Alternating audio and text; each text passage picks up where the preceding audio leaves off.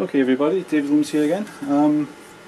Last time I think I showed that I'd persuaded my 440 to reverse its spindle. I think I said I thought I could persuade it to do power tapping. Today we're going to have a shot. This is a little part that I make, I don't know, a batch of half a dozen of, maybe once or twice a year. Usually I do it by hand. It takes me half an hour. Bit of filing, manual drilling and hand tapping. But just for fun, let's try and do it automatically today. Everything's set up, ready to go. Just press the start button. Off we go. Okay, step one's spot drill.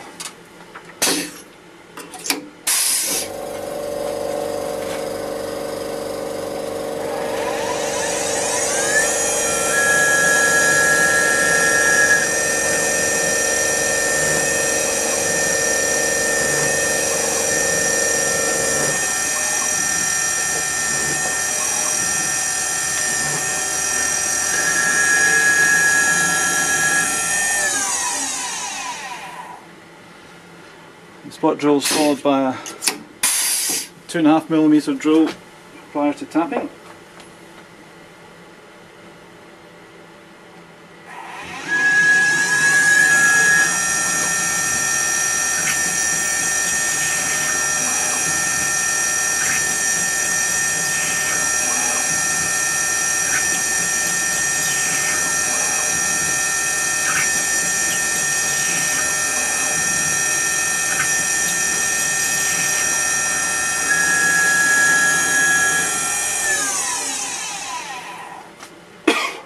Okay, ready for the tapping operation. The tap size is M3 by 0.5 and that's a Tormach ER16 tension compression tap holder.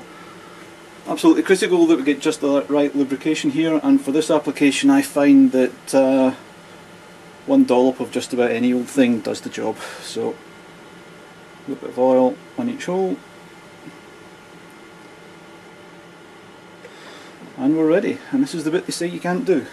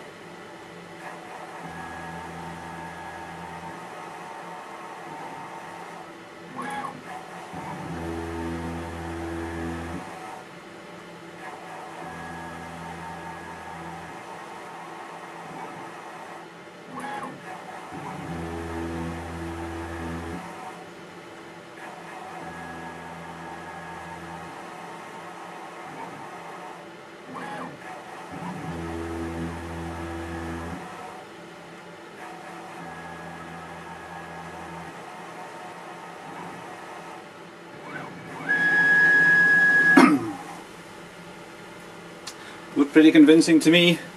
Last stage is an 8mm end mill. There's a 2D contour on the edge.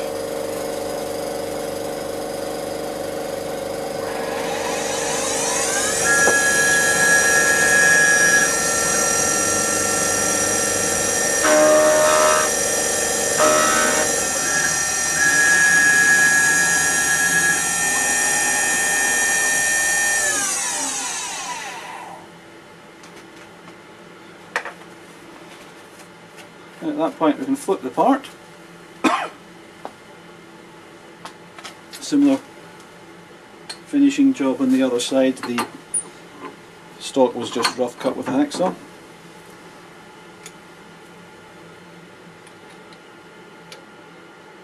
Precision, not a great deal of importance here.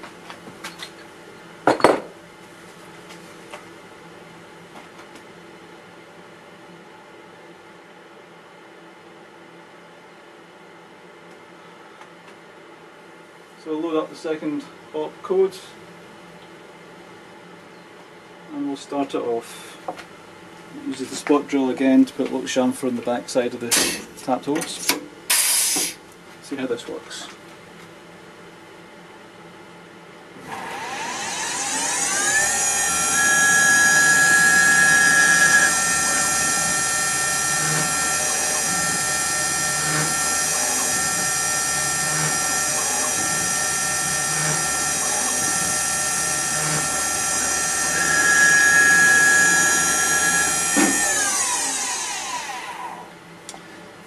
and finally the 8mm end mill again to take the hacksaw marks off.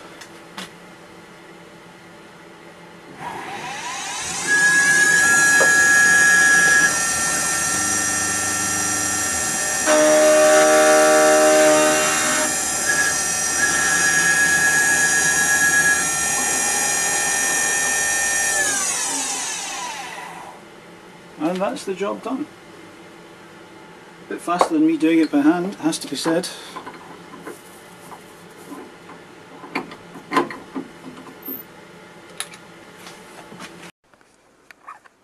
And there we have the finished item in place on the data logging and traction control system intended for race cars. 4 of the 5 devices you can see mounted in the heatsink are the switches that control the fuel injectors. You have to keep them cool because of course race engines go much better when you keep the fuel cool. Must be worth an extra 5 horsepower.